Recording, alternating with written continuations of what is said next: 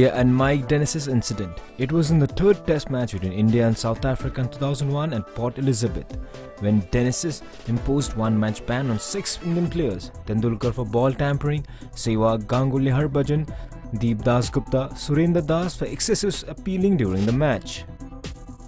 Barabati Stadium 2015. The second incident took place at the Barabati Stadium in Cuttack when India was bundled out for 92 runs against South Africa in the second T20, and the crowd started throwing bottles on the field to show their angerness.